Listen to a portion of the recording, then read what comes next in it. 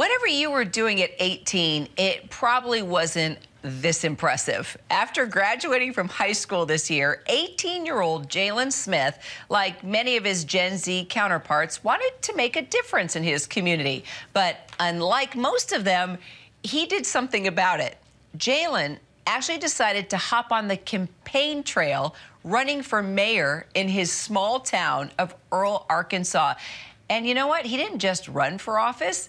He won.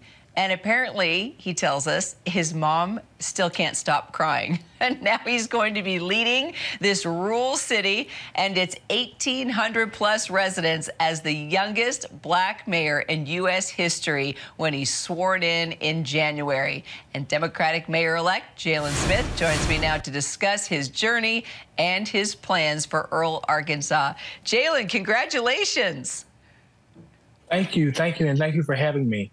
Oh, it's such an honor. So let's just start by, why did you decide to run? Well, it all started in high school with the Student Government Association. And within that organization, we made a difference, but not only in the school district, but we made a difference in my community. And I wanted to do more. And so within that organization, that organization drove me where I am today, mayor-elect of Earl, Arkansas. Well, it's just incredible. And what was it like when you found out you won? How did it feel? It felt exciting. I was very grateful, that the people of Earl, Arkansas elected me to be the first youngest African-American mayor of the nation. So did you have a hard time getting people to take you seriously because you were so young? And if so, how did you respond to that? What did you tell them? Well, I did. Some of them was taking me as a joke, and some of them wasn't. A lot of people in the community wanted to change. Majority of the people in the community wanted a change to happen in Earl, Arkansas. And to the people that's taking me serious, just told me, just give me a chance to get in here in this office and move our city forward. Not only with me, but with the city council and the people working together as one to move our city forward.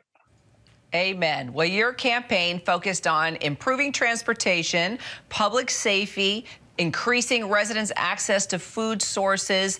Tell me why you picked those issues, Jaylen. Why are they important to you? Well, I picked public safety because our police department is not 24/7 police department, and we have to rely on the county when they're not at work to come to the calls. They take them about 30 minutes to get to Earl, from all across the county. And if we have our police officers respond quickly and effectively to those calls.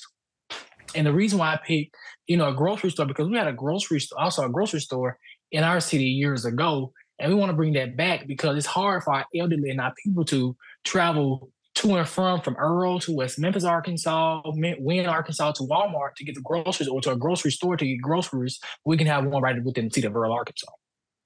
I love it. You have put so much thought into this. And Jaylen, not are you just, an inspiration for both the black community and Generation Z, but you also told us you were diagnosed with a learning disability, which you said makes it hard, to do well on standardized tests. But you clearly didn't let anything get in the way of your campaign and running for mayor. Tell me what inspires you, who inspires you, what kept you moving forward?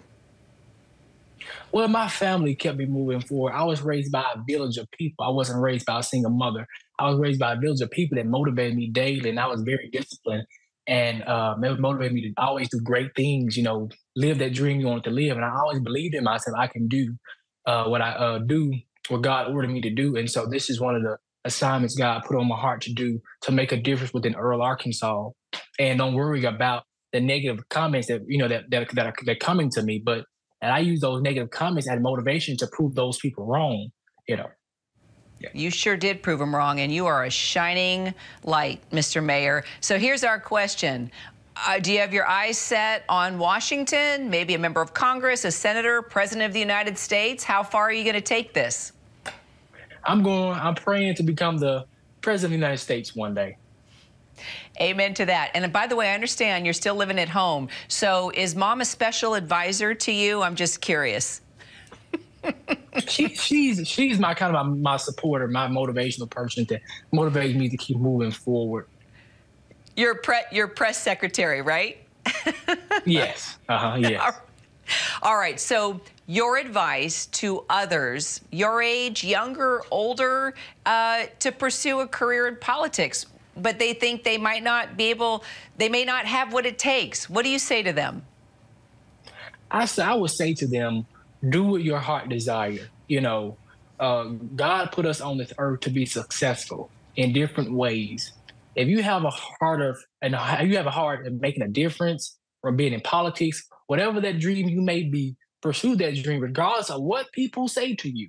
Continue to push forward and use that use that negative activity as motivation to prove those people wrong. Oh, that's such great advice. I'm curious, is anybody home with you right now, or are you there on your own? I'm actually at the office right now. Oh, you are at the office. Oh, yeah. My goodness, you are in your office. Okay, well, that is just fantastic. You just tell your staff how impressed we are. We're excited for you. We want to follow every move that you make. Stay in touch with us, Jaylen. We want to follow your career and what you do for your community. Is that a deal? Yes, deal. I sure would do that. Okay, good. And the reason why I asked if you were at home, because I want to see if your mom was there, I had to give her a shout out. Make sure you tell your mom she is amazing and she did a great job, okay? Sure will. I sure will do that. All right, Mayor-elect Jaylen Smith, thank you so much for your time. Thank you for having me. Hi, everyone. George Stephanopoulos here. Thanks for checking out the ABC News YouTube channel. If you'd like to get more videos, show highlights, and watch live event coverage, click on the right over here to subscribe to our channel. And don't forget to download the ABC News app for breaking news alerts. Thanks for watching.